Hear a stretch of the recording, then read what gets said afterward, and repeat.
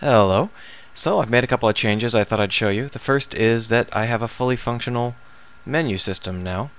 I haven't settled on the look yet, but it can take any number of things and scale to any kind of size of screen and scroll up and down if it needs to.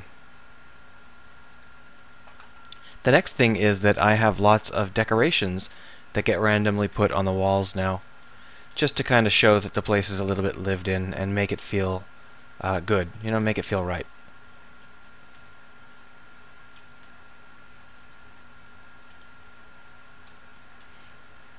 I don't have any mesh decorations yet, so there's no fire extinguishers or whatever, but I'm not planning on putting those in just because it's a lot of work that I don't really have time for.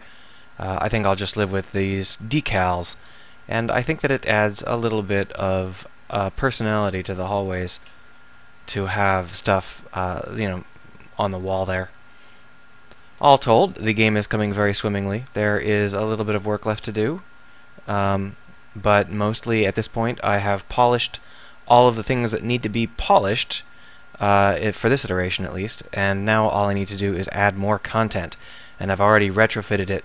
I've already changed those early levels so that the content is more easily understood and should be playable without a guide, although I suppose I'll need to do some player testing to know for sure.